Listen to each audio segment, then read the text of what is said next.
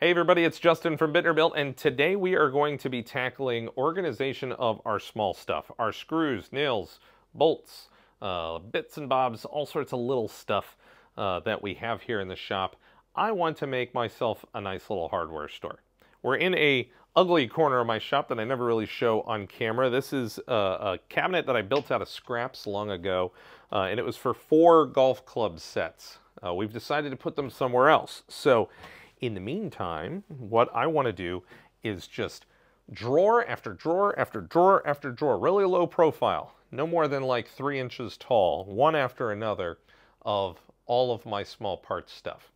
I want to just fill this thing as tight as I can.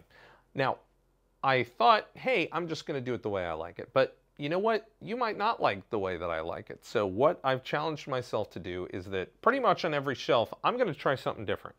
I'm going to use a 3D printer to print out a different system. I'm going to use my laser engraver to cut out wood boxes. I'm going to use my CNC machine. I'm even going to buy stuff off of Amazon, different organizing setups, and we'll see what works. I'm interested to play around with it, and you know, maybe this mix might be the perfect solution, maybe not. I'll also try and keep track of the cost, or at least estimated cost, of what it would be to do it all in one of these systems. So that you get a good idea of what your investment is. And, you know, hopefully out of this, you're going to find a good organizing system that works for you, for your small parts stuff. So let's organize the small things today on Bitterbuilt. Our very first shelf is going to be a sorting tray. You need a place to be able to throw all the screws, bolts, whatever that you find around the shop, and you don't know where it goes. So what we're doing is we're cutting out a whole bunch of sorting areas on here. This is where I'll throw all my spare stuff, and then when I have time to attend to it, I'll be able to sort through it and figure out what containers they go to. After the CNC work was done, I glued and amply clamped down my sorting table. I then glue on a solid piece of pine to the front of each drawer, and using a 45-degree router bit, I make more of a recessed area for the label for each one. That way it's pointing up instead of out. It'll be easier to read. And here is our sorting tray. So as you can see, I can just chuck nails, screws, bolts, whatever I want on here. And then it's easy for me to kind of sort them into an area before I take them out and retrieve them. I have some small little bins in the front. Over here on the side, I have my bolt testers, so I can check nuts and bolts with these, both imperial and metric. I can use my bolt sizer right here, so if I were to take a bolt of some sort, here we go, put it on here, it tells me that it's an 18, M18. Now, this guy right here is for screws, so it'll tell me if it's number 4, 6, 8, 10, how long it is. It makes it pretty easy. Same type of thing, you just put the screw there. For shelves 2, 3, and 4, I did a 3D printed product called Gridfinity. It is free. There are thousands of files out there, so all you have to do is download it and hit print on your 3D printer, and you have organizational systems. So it's not just bins too. It is all sorts of tool holders. The sky's the limit. There's so much stuff with this. You should check out their website. I'll have it linked below. But the overall basis of Gridfinity is whatever you're printing out, it fits on one of these grids, and it can be whatever size grid you want. But the grid goes down on the shelf or whatever type of holder you're making. The bottom of the container has the same grid, so it will fit right on here. And so wherever I put it, it's going to hold it in position. So as I have these grids in my drawer, you can either glue these grids down, or I just have some screws pushed in so that it gives it tension so it doesn't move. I can put these anywhere, and as you're opening and closing the drawer, they're not moving. It also means that you're going to be able to completely fill this space with any sort of type of shapes and sizes you want. So if I have a whole bunch of one type of screw, I can print one of these big 2x4 units, or I can just print a 1 for a single unit and move them around. I'll be able to fill up this entire thing. It's very cool. Now, with my old system, I was using all these pencil cases, and sometimes I would fill up a pencil case, and other times I'm only using like 1/10 of this. So really, all of this is wasted space. It's taking up a lot of space on there. So that's where this system will fully utilize your space to the max. I mean, if you are as crazy about organizing stuff as I am, this is beautiful, because instead of using this big one, I can just put it in this small guy, and you'd be surprised how much this small guy holds. As I've been emptying out all of my pencil cases into this Gridfinity system, this actually is my #1 used piece. This and maybe like the 1x2, because the 1x2 will fit a decent sized screw long ways. I was able to empty out a huge amount of these pencil cases into just 2 shelves. This size shelf, not super big. That's amazing. And this was a floor-to-ceiling cabinet before with all these pencil cases. So it's a very effective use of space. Now let's talk about price and how long it took me to make these. That's kind of the downer. But, you know, if you really want this type of thing, it's okay. For me to print 3 shelves worth of, and I mean to literally fit every single spot on here, it took me about 5 days with 2 printers working just non-stop. And I used about 6 rolls of filament. If filament's around $13 for the stuff that I use, cheapo filament, it probably cost me around $75-ish to make all of these, the grids and all the bins that I made. That can be expensive for some people, but this is probably the most customized, specialty advanced, use every little piece of space you possibly can solution. And I really like it because I really like customizing things like this. Okay, so we have 3 3D printed shelves, and look at that. That is organized. Now, I'm going to change this a little bit because right now on this shelf I have all my screws 8 to 12, and then we move to the next one and we have 4 to 6 nails and lags, and both of these shelves are completely full. That means that as I get more stuff, which inevitably I will not have a place to put it on the appropriate shelf. So what needs to happen is I need to leave a little bit of extra space on each shelf that's unused. That way as I buy new stuff, I'll be able to expand out. I did do that here on my metric bolt shelf. So these are all my small little metric bolts you can see here. Thank you very much to my son Ben, who has been making all the little itty bitty labels for all of these things. It is a huge undertaking. We're not finished yet, special thank you to him for doing that. I love this Gridfinity system. It's awesome. Let's say I buy another pack and I don't have a 4x4 here. I pull these 2. I print a 4x4, put it in that place, and now I can house that thing. So the right container for the job is available to you, just a 3D print away. Next up, we're going the easy route, and I have these plastic trays that I purchased off of Amazon. It was a pack of 42 for $18, so you get quite a lot for very little. These trays are sturdy enough. They are kind of thin plastic, flexible. The feeling that I have with these is you don't want to spend time, but you do want some sort of organizational system. So very cool, you can go with something like this.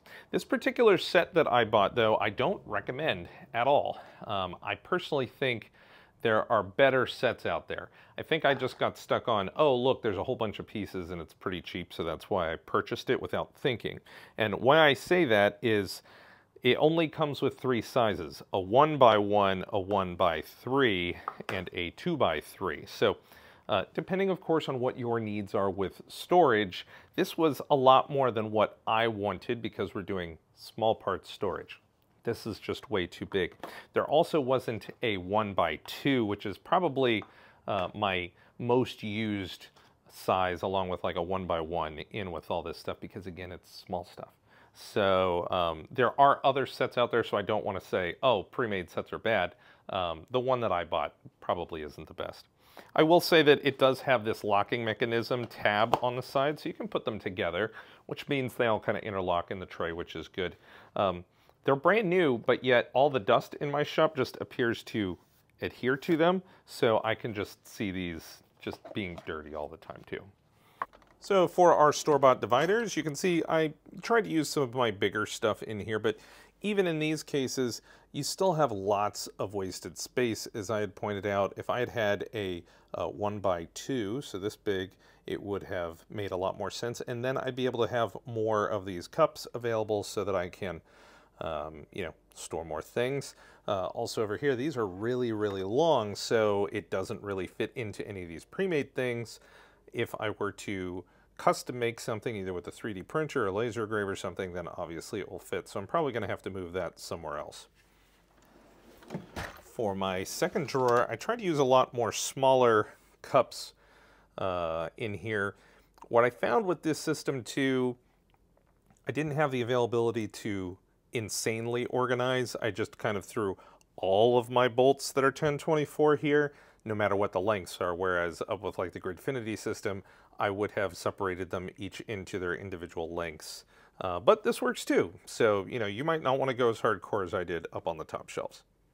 Next up, I'm going to use a laser engraver for the next few shelves to make some custom boxes and a different form factor as well. But I was just sent out this. This is the WeCreat Vision. It's a brand new 20-watt laser that's come out. I'm going to do a little bit of a review on this at the... Well now, I'm going to do a little bit of a review on this at the end of the video. We're going to talk about the pluses and minuses with this laser engraver. I did not stage that. That was very surprising to me that that noise just happened. And we're going to address that in the review at the end of the video. But I have been using this for the past week non-stop to make all the different laser stuff in this video. I will also say, wow, that was very much like my Elon Musk at the Cybertruck thing happening there. It kind of threw me off. What I meant to say was, I have been using it for a week. You heard that right. And that's because making these out of wood, you're making puzzle pieces. And so in addition to spending the time doing the cutting, which isn't very long, it only takes about 3.5 minutes to cut one of these boxes, then you have to sit there and glue it up and hold it as you're gluing everything up. And so this does take quite a bit of effort. I do have to say that I got my sons involved because it was just taking so long. So thank you very much to Ben and Owen for helping me out with this. They sat here and made a whole bunch of boxes. And then what we found works best was you wrap a rubber band around it after you get it all glued up and assembled like this. And then the rubber band holds it taut until the glue dries. From a price perspective on these wooden units, it takes about half a sheet of plywood to make one shelf of these holders in various sizes. That is not as little as I thought it would be, but a 1/4 inch sheet of plywood is about $25, and so we're looking, somewhere around the like $12, $13, $14 range, depending on what sizes you're using per shelf, and that's not that bad, but time investment is pretty high. In the 3D printer stuff, I just hit print, and when I came back to it, it was done. So it did take a long time to print these items over the course of like 5 days, but it really involved zero labor on my part. This one, you have about 3.5 minutes per holder times, 40 holders-ish. So a large amount of time, and then a long time to glue them up. So this one is very, very labor intensive. We're here on a free website called makercase.com, completely 100% free. That's very awesome of the creator. Thank you for that. So here we can make simple boxes, and we're going to return to do this box with dividers later. So we click on simple boxes, and it asks us how big do we want to make it. So you could do any sizes you want. You could make it 5 in the width, so very long box. I'm just going to do a 2 inch by 2 inch by 2.8 inch tall. And I want that dimension to be on the outside of the box. That way all of the boxes match up no matter what orientation of dimensions I do. I can change in my material thickness. I can make it open or closed. So closed would give it a lid up there. And then I can say, do I want it to be flat walls? Do I want finger joints, or do I want T? I think I'm going to go with finger, and then you can use this slider to change how many fingers you have on there. So you can have a ton, or you could just have a few. So I think 2 is pretty good for this small box. You just hit download, and then it gives you the files right here. You go ahead and you download an SVG. Before you do that, you might want to go and disable the labels because we don't want it engraving the words on here. They're pretty easy to know what piece is what piece. All right, we have our small wooden cups here. Now, When I printed the 3D printed ones, the smallest ones are, I believe, 1.5 by 1.5. So when I designed this, I made these a little bit bigger.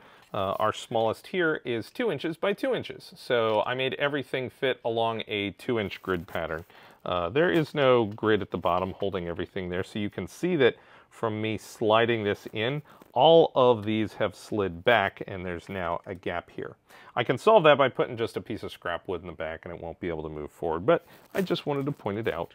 I made these bigger because I knew that I had a lot of volume items like my anchors and stuff, so I figured this was going to be a good way to do it. I had intended to do 2 full shelves of these wooden cut cups, but I gotta tell you, just the production time was so long that I stopped after 1 shelf because I was like, you know what, this is just too much work for what I'm doing. But before I moved on to the next item, I did also try it out of cardboard. So this is a viable option with one major drawback, let's say. So it definitely supports weight. I mean, what do we get our screws and nails in usually when we purchase them? They're in a cardboard box. So cardboard is strong enough to hold what we want. The negative here, in addition to the assembly time, when you cut the cardboard, you expose that, you know, wavy interior structure pattern. When you're gluing this together, that's not a lot of surface area for the glue to adhere to. So I can see that inherently being pretty weak. This one, surprisingly, is very strong, but you know, I still have my reservations about it, but I wanted to show it because, you know, I tried it out. Something that came to me that definitely shortened my assembly time, but still used the laser engraver for this, was to make more of a sorter tray. So that same website, you can plug and chug all the numbers in here and it will spit out a tray of any divider size that you want. I could not fit the entire shelf inside the Vision here. So what I did was I divided it into 2 trays per shelf, each one being 4 by 3. Now, when I assemble this, I could put this in, and I'm just rough holding stuff, and I could have 12 same size boxes here, or depending on what I'm sorting, I could leave one of these out, and now I have that. Or I could even take this over the saw and just cut it out and only, you know, divide out 2 of these. So there are some modularity options with this. I would recommend that these interior dividers you don't glue down, you just leave loose. That way, as your needs change, you could pull these out, cut them, make new ones, etc. But leaving the exterior structure of the tray complete. This took about 12 minutes to cut all of this. It took 3 passes. So, you know, 1 for the bottom, 1 for the sides, and 1 for the interior. So production time was not that bad, and then I only had to assemble 2 of these trays, so maybe about 7 or 8 minutes each, so much less in production. It also uses less wood than what we were doing over here because, you know, we were just using so many pieces that have wood butting up against wood, which in this case is a waste. You know, you could use 1 single piece of wood as that dividing wall. So this only uses about 1/3 of a sheet of plywood to fill up the exact same amount of space. Obviously, I have larger cubes, but, you know, I could have made them smaller. But, you know, that means that we spent a lot less money on this one, probably for a shelf, you know, being around $9. We're back at makercase.com, so we're going to go to boxes with dividers. So this will make us a open tray. So we can say how long we want the box to be. So I want this box to be 15 inches by 20 inches, maybe something like that. So pretty big. And I want the height of the box to be 2.8. So everything matches up. Then we're going to import our material thickness, but it asks us how many dividers for rows and columns do we want. So we could make this really small even if we want to and go like 7 by 5, something like that. So really small, or we could keep it, you know, really long ones in case we're doing a lot of longer bolts or something like that. Pretty cool. Again, we can do our finger size on this. So let's see if we can zoom in here and rotate it. You see these fingers right here where the glue up is going to happen. So we can make it super finger heavy. or we can just make it a few. I recommend going on the fewer note. It's just a lot more glue, and it's going to be a very solid surface when you glue it up. So download your box plans, gives you all your pieces, it tells you exactly where they need to be. I turn off the labels, hit download SVG, and you're done. I've done 3 drawers with trays on them. You can see on this one I kept them you know, all in the small configuration. For this one I made 2 of them larger, that way I could house a lot of my extra stuff. And then on shelf 2 we have a lot of you know, my woodworking, extra doorknobs, hinges, stuff of that nature. And then on my last one, I actually have so much extra space right now that this whole one is pretty much empty, which I'm happy about. And this is some of my electrical connectors. I've made a lot of storage space with this unit, and so I'm very happy that I've stored everything away and I still have extra space for, of course, inevitably when I buy more stuff. We're getting down to the bottom here, and so this is kind of an overflow one for me, but what I want you to focus on is the fact that I kept these small containers as they are in here. So these aren't ones that I came up with. I bought this set. So this set has just tons and tons of these little steel dowel pins. I predominantly use these for 3D printing assembly. And honestly, these small little cubbies are smaller than the 3D printed cups. So if I had transplanted this into the smallest containers that I've used in this system, I would still be wasting space. So this is actually a more effective container for this stuff. So, you know, why not have it out on this shelf? You know, it obviously didn't cost me anything extra. It didn't have to build anything extra. Just the fact that I have all of these drawers that are so compact and put together like this, this is a pretty good use of the space. All things must come to an end, and so our very bottom drawer has the same pencil cases that I've been using. Now, these pencil cases, or eraser cases, whatever they're called, is about the size of your standard box of screws or nails that you buy at the big box store. So you could either do this, or you could just have those same boxes stacked up on their side all the way around, and then you're not spending anything. These pencil cases are only 50 cents a piece, so they are pretty cheap, though when you look at the cost of this entire drawer here, I have 43, so you know, it'd be $21.50 to buy all of these, but they are reusable. They're clear so you can see what you're doing, and you can put a label on the side.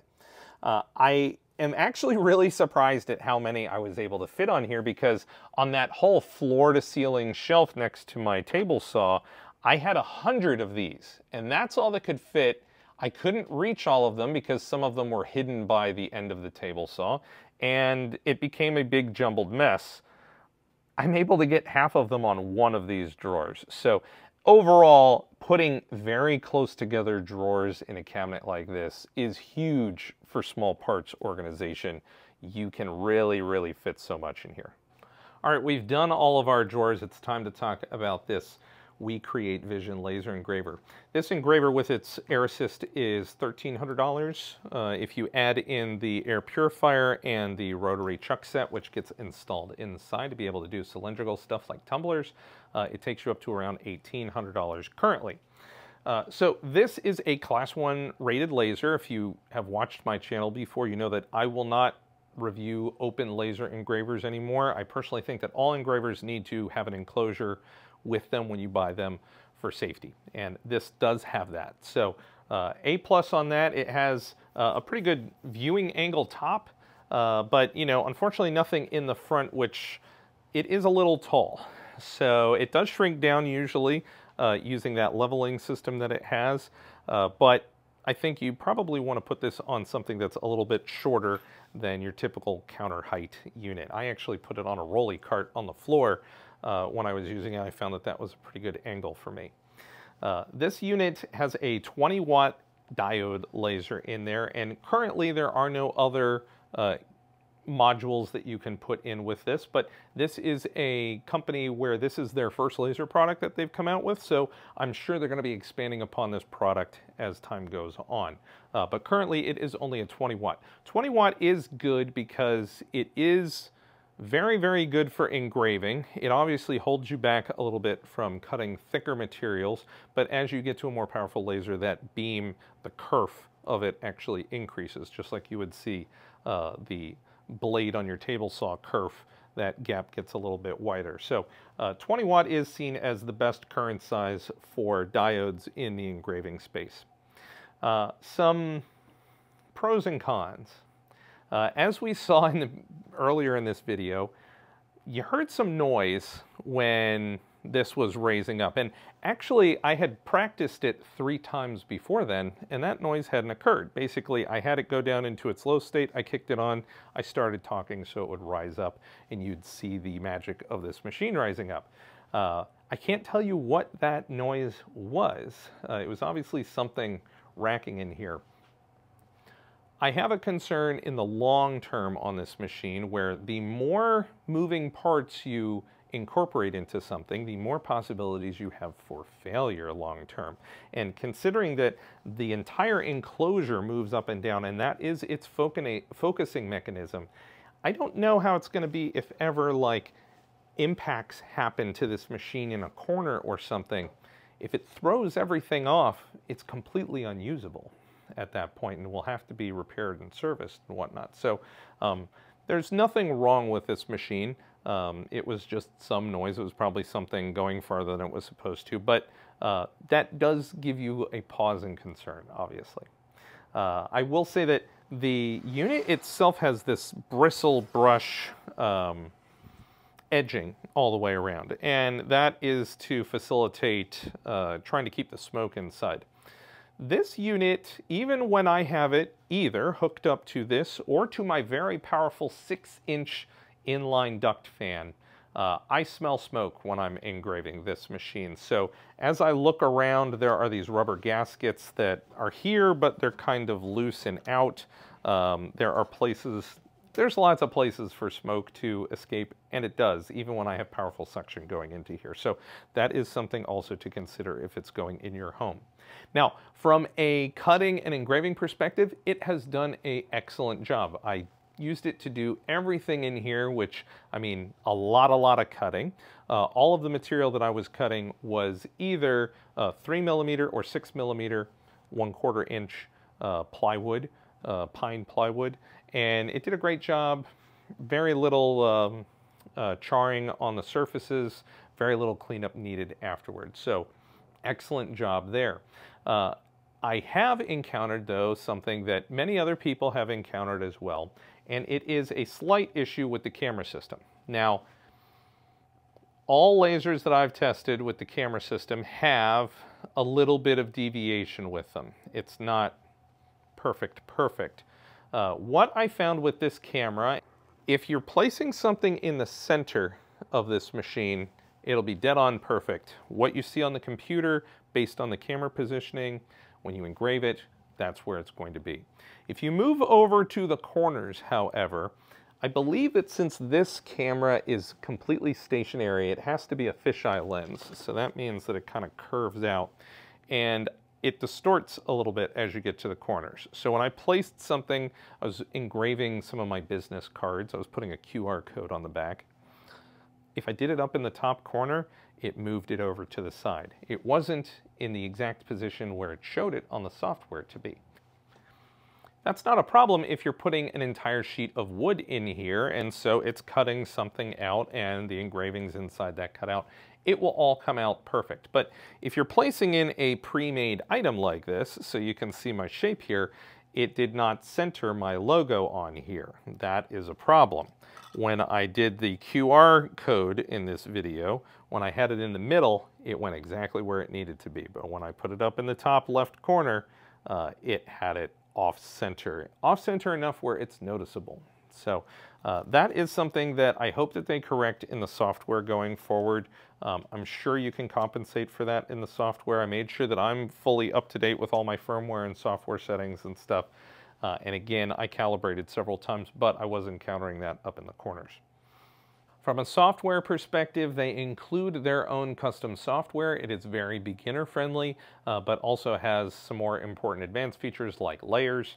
You can hook this up to Lightburn supposedly, But I do think that with a lot of the custom features, a lot of people will at least start in the WeCreate software that's custom for this machine.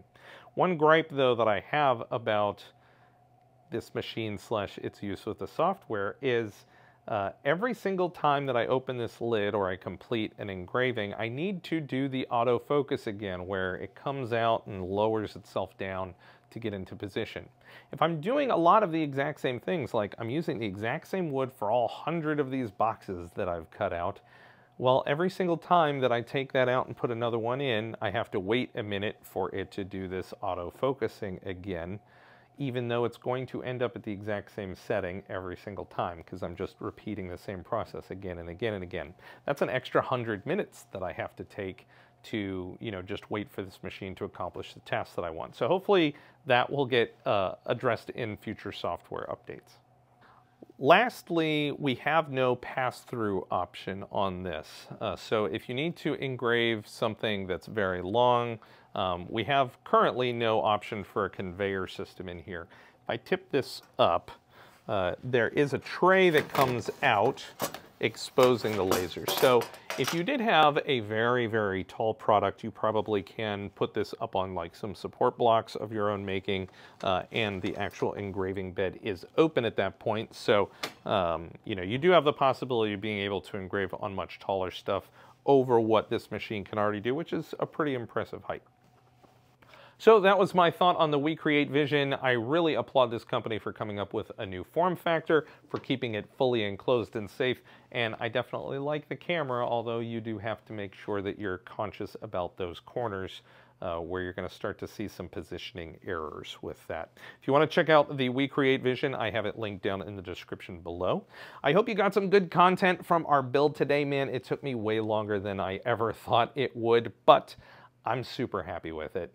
I think I'm going to continue in my off time casually. I'm going to make it a mix of all of the Gridfinity stuff and then the large wooden trays. The wooden trays were not that big of a deal to cut out and assemble, so I'll probably use the Gridfinity stuff for my little stuff, and then for bigger applications I'll use those tray boxes, and I think it'll come out pretty good.